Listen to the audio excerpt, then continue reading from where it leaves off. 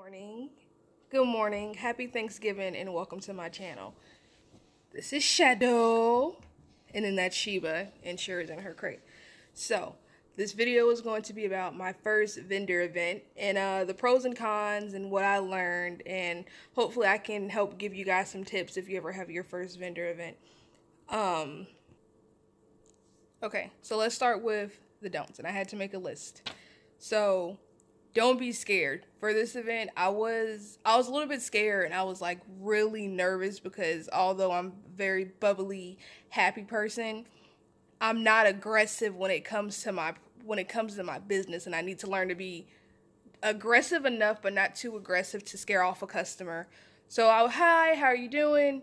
And if they walked away, it was just like, okay, I'll get the next customer. So you can't be scared, you got to make conversation. I had this one lady, we talked for maybe 5-10 minutes, and she came back because it was a 2-day event. She came back the next day and made a purchase.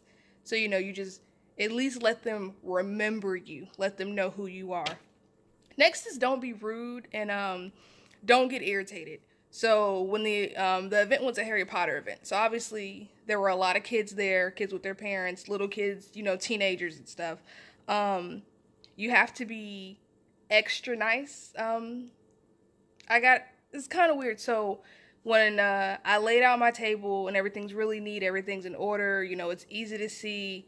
I had kids come up without their parents, and they were picking up stuff and putting down stuff and putting stuff in the wrong place. And, one kid knocked some stuff off the table, and you can't let that aggression show because I was upset. I was like, oh my God, where is your mom? Where is your dad? Why are you over here? You don't have any money, so go away. But I had one kid, I was just, like all the kids, I was just nice, and then super polite, and then their grandpa came back and he gave me his card and was like, he wants X, Y, and Z. So you just gotta have, depending on your event, you have to have a lot of patience. And luckily I like kids and I have a lot of patience. I just normally don't have patience with other people's kids. But you just really gotta have a lot of patience. Don't be antisocial. One of the first things I learned is do not stand behind your table. You want to be in front of your table. You want to talk to people. You want to engage with people. You want to let people know who you are. You want to let them know about your product. Hey, how you doing? My name's Sheila. Everything here is handmade. You don't want it to feel like they have to buy. They don't want to feel like they have to buy. They want to, it's an event. It's a family event. They want to feel like, in a sense, family. They just everybody wants to be comfortable. Now the do, again, know your event. So I make resin pieces. So when I was making everything for my event, I was making stuff for kids and adults, not thinking that mainly kids are going to buy this stuff. So a lot of pieces got wasted because, most people wanted, most of the kids wanted certain pieces, and most adults, even though, if you like Harry Potter, they're there for their kid. And, on the occasion, I'll get the group of adults or I'll get the group of teenagers that'll come buy something because, there are no kids. So I know that if I ever do an event like this again, I need to make more kid-friendly things, which was mainly, I had the Time Turner necklaces, I had owl necklaces, I had skull necklaces, and coasters that glow in the dark. And the adults really like the shot glasses. So you really got to know your event.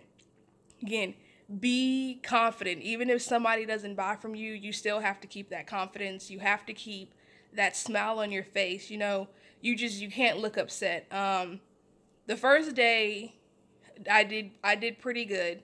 I met my goal on the second day. My goal, and I broke even.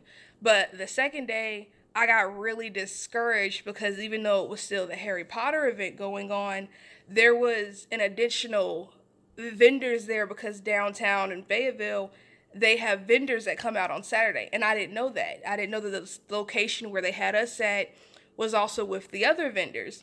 So, I got pretty discouraged because there was a lady next to me. She was making butterscotch, the soda, and selling all these Harry Potter drinks, and she was getting really good sales.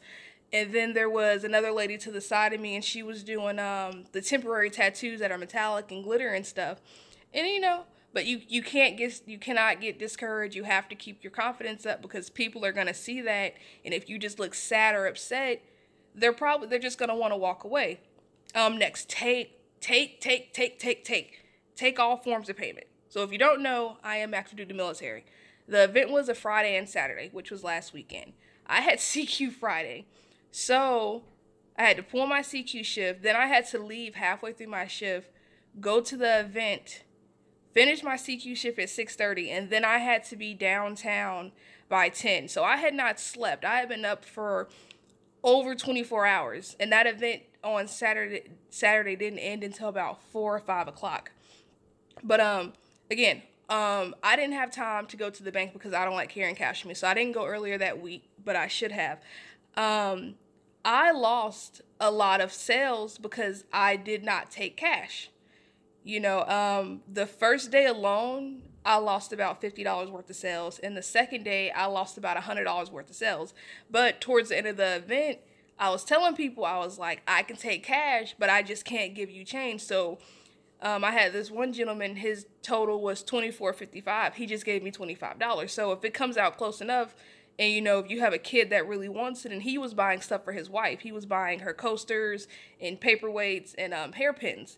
So again, just take all forms of cash because I didn't realize how much money I was losing. So take all forms of cash.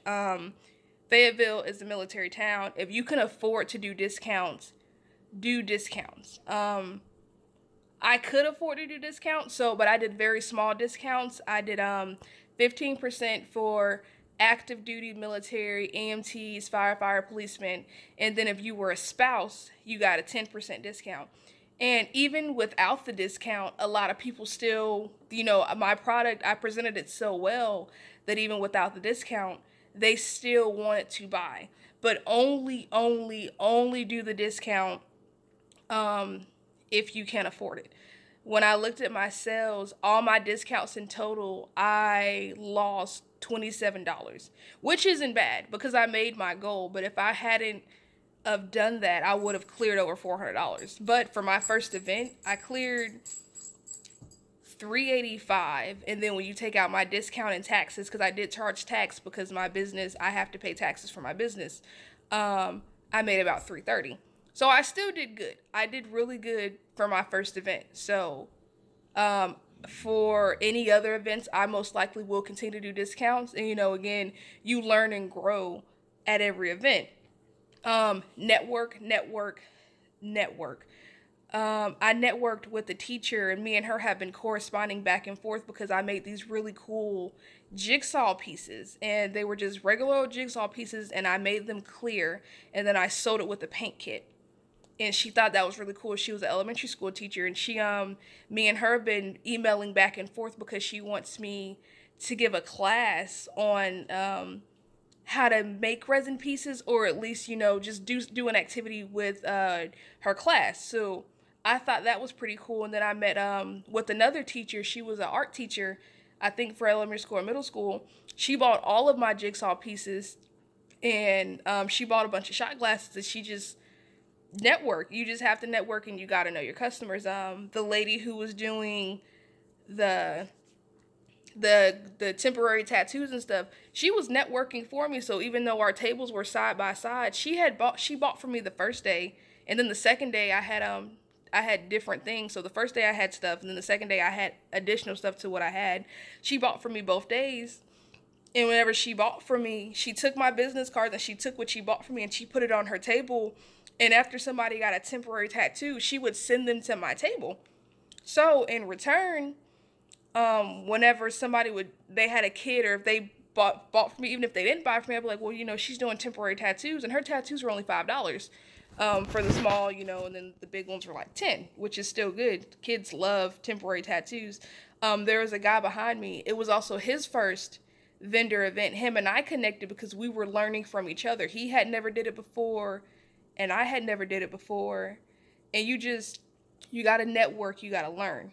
But in the end, I really enjoyed it, and I am so excited for my next event. Also, make sure you have a sign or something. So the first day, because I was scrambling, because I had a week to get ready for this event. I was scrambling so hard for the first day that I didn't even have a sign that said like what my name was. But my products were so interesting. You know, it was at night. My products were glowing in the dark. People just really want to see what I had. But the second day I had a sign and everything. So if you don't take anything from this video, just know your event, be confident, and network. Those are the biggest things that I can say. Thanks for watching. Tune in next week for our next video. And make sure you hit the subscribe button. This is going to be a big channel one day, and I want to make sure that you were here for the ride. I'm trying to post my next video, hopefully on Monday. I'm going to try to do my post on Mondays and Thursdays is what I'm going for. Thanks again.